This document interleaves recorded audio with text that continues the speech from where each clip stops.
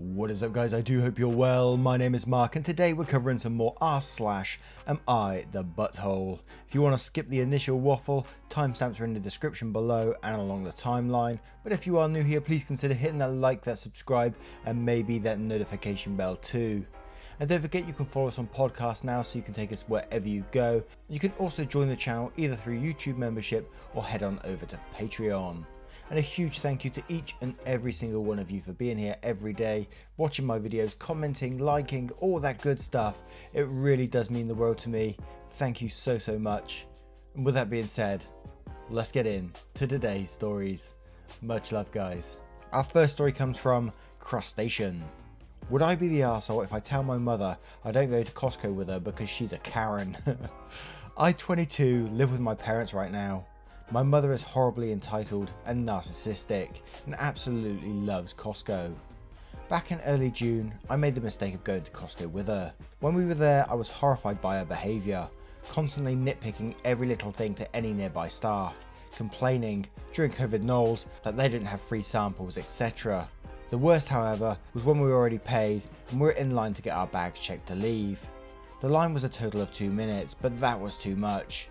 10 seconds into being there, she literally started screaming at an employee at the membership desk from her place in line, mind you across the way, about how that guy works in customer service and therefore needs to fix it. She even demanded his other nearby employees' names, threatened to call corporate and threatened to make the initial guy pay for the entire purchase because her frozens were melting. I was so horrified / ashamed / embarrassed that I actually apologised for her right then and there and did my best to get through the line. In the car, I mentioned that her behaviour was way out of line. She literally couldn't process that she was in the wrong, so I quietly vowed to never go to Costco with her again. It's been 2 months now, and she's been starting to figure out after constantly asking me to go with her, and me downright refusing under any circumstance. She's now asking me why I won't go with her, and I can't hide it anymore because I go with my dad. Would I be the arsehole if I tell her that a terminal case of Karen is the reason I won't go to Costco with her anymore? Note, I would not phrase it as your terminal case of Karen. I'll choose better words. Extra important info. My father has asked me to try and keep quiet about this issue around her to reduce stress in the house. Every day there is an issue, and every day we are expected to quietly deal with it because the result of confrontation is verbal abuse. I've been keeping quiet to keep peace. Edit. Fuck, this got upvoted a lot. I've been doing my best to read everything. I did receive several links / copy paste of Don't Rock the Boat. I've also received the other subs such as r/raised by narcissists, thank you, additional information / FHQ. Number 1, we believe she is mentally ill. My guess is schizophrenia because she is so incapable of understanding what is really going on. 2, the last time we had a huge confrontation with her about things, I was in high school. She was in denial and it was completely unsuccessful. She refused therapy, claimed I was just jealous of her, and it went all wrong. That's why my dad wants us to be quiet. 3, I'd show a video of someone else, but I genuinely think that unless she is on the video, she won't even snap to it. 4, we're actually having a behaviour talk with her sometime today because she's gotten particularly out of hand lately. 5, I'm working on moving out. I wasn't supposed to be here, but neither was COVID. I'm trying to find a job. My dad will help me move into an apartment as soon as that happens. Unfortunately, it's difficult to find work right now. 6, I live in the US. I'm sorry I don't write like I do. 7, I cannot stress enough, I will not call her Karen when I confront her. Thank you to everyone's love and support. Maybe I'll give an update once we talk to her. And I would love to hear that update.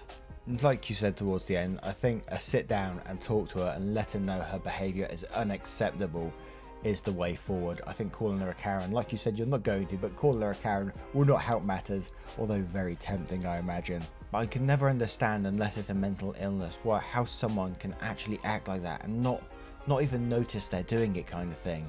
Like they can berate staff and bring them down and just think that that's totally okay. God, it's crazy, that is. But now we're going to go down to the comments to see what we can find. Building Turbulence says, not the arsehole. People really need to be told that treating customer service workers like dirt isn't acceptable. She probably won't take it well from experience, but for fuck's sake, being mean to grocery workers is wrong at any time, let alone in the middle of a pandemic when they're under that much more stress. Ab828 says, not the arsehole. You need to tell her before she goes nuts and someone films her and she goes viral. This behaviour is inappropriate and demanding to employees. I would be horrified as you. Chemical Porcupine says, not the arsehole. She needs to know that her behaviour is unacceptable. Good luck OP, I suggest posting this on r/relationship advice if you need help finding the right words and setting. Blanca Loma says, not the arsehole. If you go with her and consistently stand up for the staff, you'll be doing the work of a saint. They are essentially held hostage by people like her. Scenes would be made, but she'll stop asking you to come, and she might even catch on as to why. Not that she will change. Now I turn it to you guys. What do you guys think of this story? Let me know in the comments below, and don't forget to vote on that poll in the description for story 1. And our next story is from Rishes. Am I the arsehole for telling my sister she was asking for it?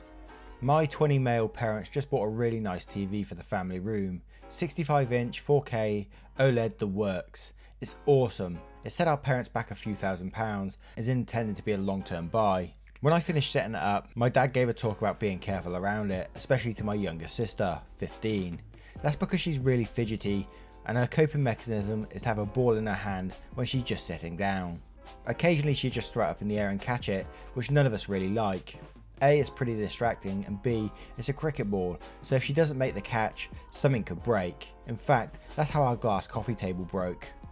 Anyway, my sister had the bright idea to pull the cracked TV prank, where she'd play a video of a cracked screen and it would appear to be broken, on first look. To be fair, she did it pretty well, making noise by dropping the ball on the floor and explaining loudly. My dad rushed in to see what was up, and the first thing he noticed was the seemingly broken TV. He let loose with both barrels, saying she couldn't be trusted and that clearly he was raising an irresponsible moron, and how she was disgraceful and inconsiderate. By this time I'd walked in and noticed that while there was cracks on the screen, there was no shattered glass or anything. I pointed out that it was a video and it was a prank. Dad said it was a horrible joke, and my sister started laughing, which annoyed Dad even more. But this time, Dad just left. My sister started going on how she got my dad by tricking him, and how he was out of line for still being angry. I told her that Dad was fully justified. She was just asking for trouble and that my sister should apologise. See, while my family are lucky to make this type of purchase, this was a considered purchase, and to spend thousands to replace/fix, it would have been impossible, and this would have been my parents' TV for the next decade. Our last TV was bought in 2010. I told her she'd been acting like a dickhead, and of course Dad would believe she broke it. She had previous of breaking the table, and he had explicitly told her not to throw the ball around. I also know how upset he was, because he's generally a really mellow guy, and honestly the last time he raised his voice at us was literally years ago. She says she didn't actually break it, so she had nothing to apologise for, which I disagree. Damn man, my first thought is, don't let her have a cricket ball to fidget with. Even if there's those things, there's fidget balls where it's got loads of different little activities on that people can actually fidget with, made for that purpose, for people with like anxiety and autism and stuff like that. And I'm sure most of you folks know, but just in case some US folks don't know, a cricket ball is really fucking heavy and hard. I mean, you drop that on glass, it will smash, no doubt. But if I was to put myself in the dad's shoes, imagine walking into that room and seeing the screen potentially broken after you just bought it. I think I would be mortified too. Your heart would just literally drop out your ass. It would be absolutely horrible. Almost crying thinking about that broken TV. So yes, I can't blame the dad for his reaction in that, because he told him to at the start to be considerate around it, be careful about it, and then for her to potentially do that. You know, I know it's a prank in the end, but I think for a prank to work, everyone has to be involved in the end, kind of thing, you know. Just my opinion, but let's go to the comments below to see what we can find. Vance Mason says, this is why I'm not a fan of the whole YouTube/TikTok prank thing. Pranks are only funny if everyone involved finds them funny. Your sister was out of line, not the arsehole. Needus Right Meow says, not the arsehole, a prank is only a prank when both sides laugh after the fact. In this case, she was just mean and asked for your dad to go off on her. Hologram J56 says, not the arsehole, until someone knows what it feels like to save for something expensive and make a big purchase and then have it broken, they can't understand the feeling. I'd have slapped the ball right out of her hand and grounded her for a month. Jackal1994 says, ball gets slapped into the TV. Ah shit, here we go again. Now I turn this one to you guys. How would you feel if that happened to you, if you was pranked in that situation? Would you laugh about it? Would you find it funny? Let me know in the comments below, and don't forget to vote on that poll in the description. And our next story is from Sussex Beb. Am I the arsehole for grounding my daughter for calling out how my girlfriend talks to waiters? I, 47, recently began dating a woman, 33, about a month ago. And this week I arranged for her to meet my daughter, 12. We ended up going to a restaurant for lunch. My girlfriend does not particularly like interacting with waiters or waitresses, especially those at more casual dining places. She's had bad experiences with them and feels like they often judge her and other customers on her/their food choices. She's also sensitive to entitled attitudes on their part. So whenever she goes out with friends or with me, she prefers that someone else place her order for her and does the rest of the interactions with waitstaff, handling the paid bill, asking for utensils/refills, etc. So when it comes to time to order and the waitress is asking my girlfriend what she wants, my girlfriend looks directly at me and I order for her. My girlfriend wants another fork in the middle of our meal and she asks me to ask the waitress for it. This triggers my daughter because the waitress happened to be within earshot and my daughter starts asking my girlfriend why she refuses to acknowledge waitstaff. I tell my daughter to be polite, but she continues on and says that when the busboy came, she could have at least thanked him for taking her soup dish away. She then says they're all freaking human beings, and it came out louder than we all expected, and diners nearby stared at us. We ended up cutting our meal short because my girlfriend was obviously very offended, and I drove home with my daughter. I told her that this is no way to treat a woman who I love and I want to be a part of our lives. I ended up grounding her for embarrassing my girlfriend in front of everybody. Am I the arsehole? My daughter is growing up and needs to learn that not everybody approaches situations how she does, and that it's ignorant just to write them off as rude, or even worse, to raise an issue with them about it.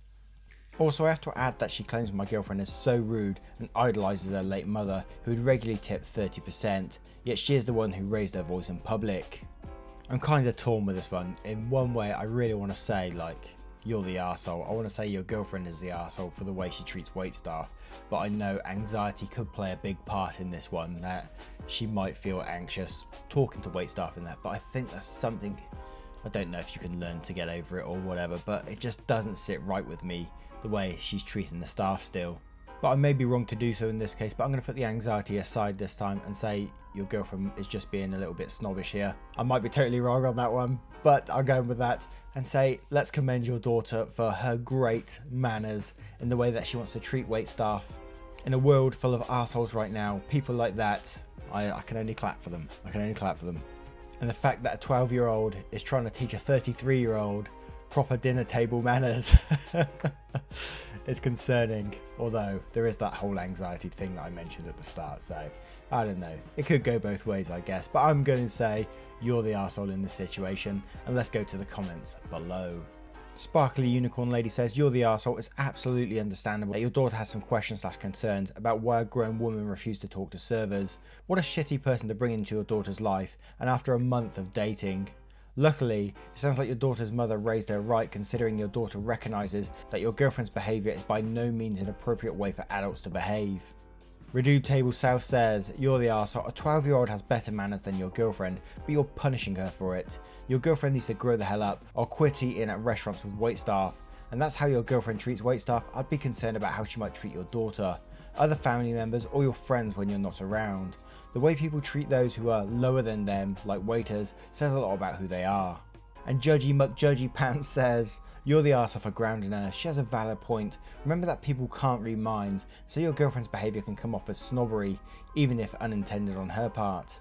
Funny how you're okay with your girlfriend being sensitive to entitled attitudes, and yet dismissive of your daughter's feelings, especially since your girlfriend is a recent thing and should not take absolute priority over your daughter. Now I turn it to you guys. What do you guys think of this story? Let me know in the comments below, and don't forget to vote on that poll in the description. And our next story is from They Should Stop. Am I the arsehole for telling my sister-in-law that a 2-month-old baby is ugly? The title makes me sound like an A-grade arsehole, but hear me out. My sister-in-law, husband's brother's wife, has a 2-month-old baby. My brother-in-law and sister-in-law have been living with my husband and I since there was some renovation work going on in their house. Yesterday evening, the conversation between sister-in-law and myself went something like this. She said, "Isn't she just the cutest baby ever?" I said, of course. I'm not overly excited at the prospect of a newborn in the house, as I have my hands full with a 1-year-old who's just learned how to walk and has to be supervised 24/7 by either my husband or me. Sister-in-law says, "Was," and says my son's name, "as cute as her when he was her age?" I say, I guess he was.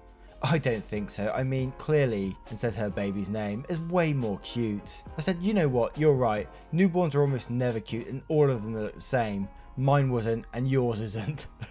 She took offence at this and told both my husband and hers that I called her baby ugly. When I told her that's not what I meant, she told me that it doesn't matter what my words were, I implied that her baby is ugly.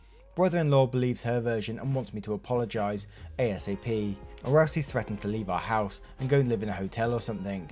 My husband thinks that I shouldn't apologise and that they can leave. I like my husband's idea better. Am I the asshole? Hell no, let them leave, you're going to get your house back. Ah, no, but I agree. I mean, babies are cute, but there is a point. I can't remember what age it is, but whenever I see a baby, it just reminds me of a pug dog. Pugs are pretty cute, but just like the squashed up little faces.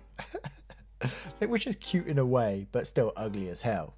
P.S. Before you get on my back, I love dogs, so don't criticize me for that one. But let's head straight down to the comments below to see what we can find. Artemisia Slay says, not the arsehole, let them leave. It's not a fucking beauty pageant and people don't...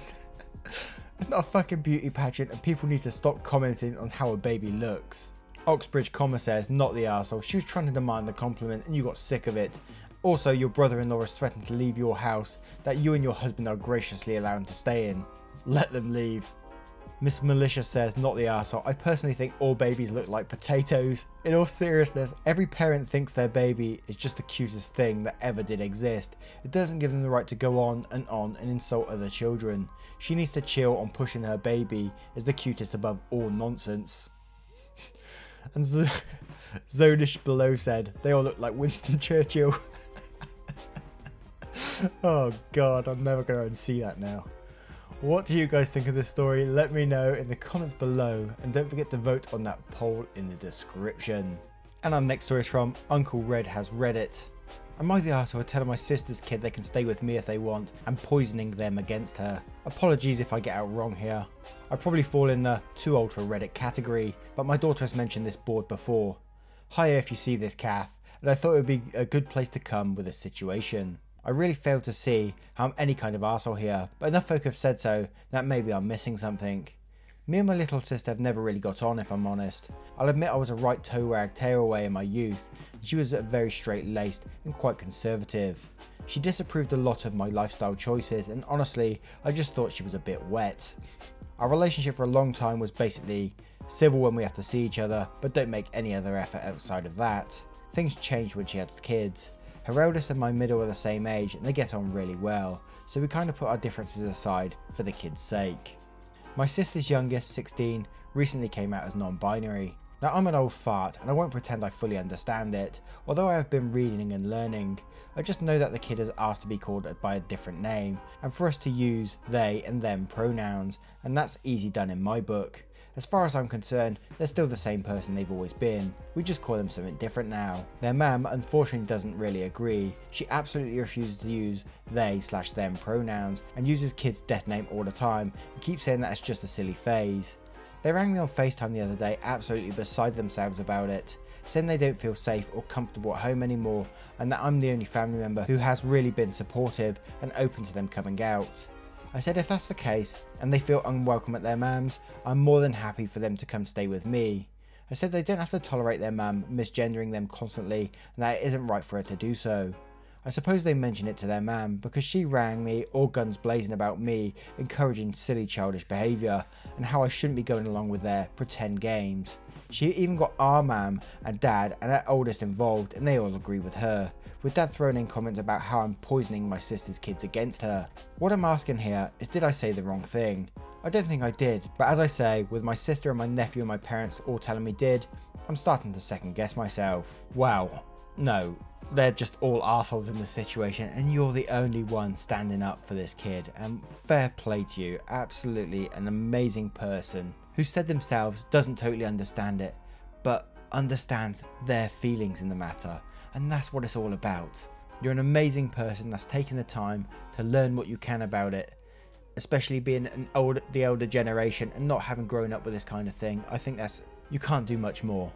Fair play to you for offering that. I'd love to know what actually happens after this. Not the arsehole in my opinion, but let's go down to the comments below to see what we can find. Erin Skywalker says, not the arsehole in a million years. Thank you for being an accepting ray of sunshine and support during this child's life right now. This is when they will need you the most. Please stand your ground, even if it means costing your relationship with your sister. It could save a kid's life. Some name I can't pronounce says, absolutely not the arsehole, you sound like an absolutely top guy and they are very lucky to have you as their uncle. Nerd Forest said, not the arsehole, trans kid here, you're going to save your sibling's life. Maybe not literally, or maybe literally, but I promise you, giving them a place away from home will make their life. Please don't listen to those who you don't understand. They just want to be understood and live their life. Screaming Harpy says, not the arsehole, fellow old fart in her 50s here, who's been reading and learning too, as two friends have recently announced they are non-binary. They told me how grateful they are that I'm trying my best to fully embrace them and their identities. They told me it validates them and gives them strength against those who refuse to acknowledge their statuses. If it means so much to people in their 30s, I can only imagine how much it means to a 16-year-old who feels the world is against them, to know that you love and cherish them for who they truly are. So well done, my fellow old fart, you're a marvellous human being. Absolutely. Now I turn it to you guys. What do you guys think of this story? Let me know in the comments below and don't forget to vote on that poll in the description. Once again guys, thank you for being here today. You are truly, truly appreciated as always. Thank you from the bottom of my heart and I will see you hopefully in the next one. Take care guys. Much love.